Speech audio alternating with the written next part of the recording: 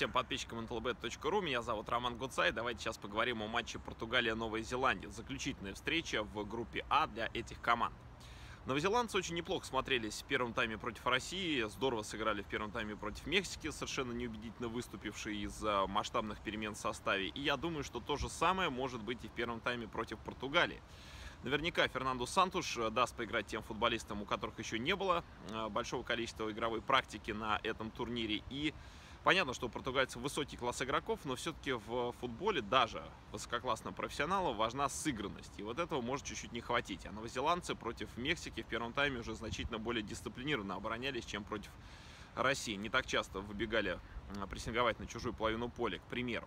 Поэтому я думаю, что в этом матче Новая Зеландия, опять-таки, едва ли сможет забить, а вот португальцы отличатся, но не слишком много. Турнир достаточно скоротечный, и все-таки силы беречь тем игрокам, которые понимают, что они сыграют, скорее всего, в полуфинале, придется.